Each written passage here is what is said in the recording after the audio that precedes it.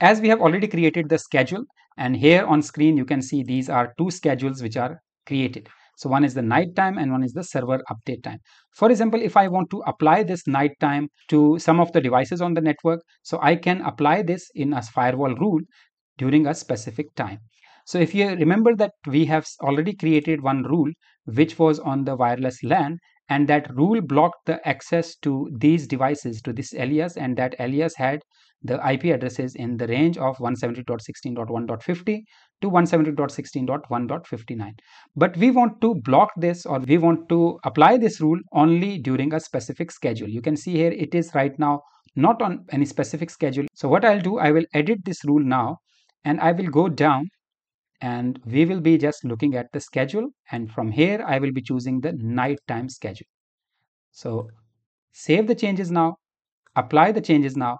Now you can see, as I mentioned, that anything which is grayed, it is not applied right now. If it is nighttime, then only this rule will be active. Though the rule is active, but on this schedule only it will be available. I will add one more schedule: Mondays, Tuesday, Wednesday, Thursday, Friday, Saturday, Sunday, all the days, and it will be full day, full day tutorial.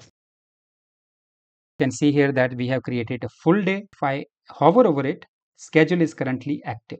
So if the schedule is not active, you won't see it.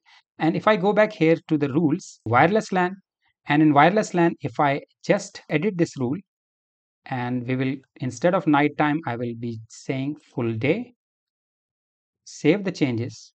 And now you can see here that the schedule is right now active. You can see it is green right now. It means that this schedule is active. Now if I try to open anything, google.com, it won't allow. Of course, it is coming from cache. Let me open syncbricks.com. It won't allow.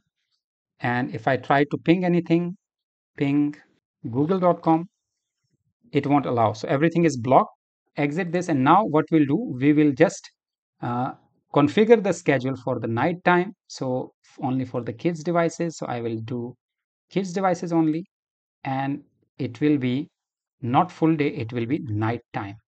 Apply the changes, and the moment it will be night time, so the rule will be applied and rule will be active.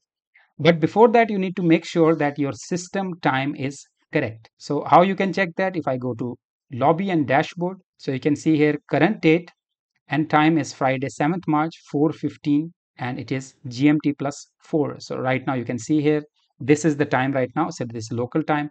So your time should be correct, then only the schedule will be applied. This was about creating the schedule and applying the schedule to a specific rule. Let us continue to next video now.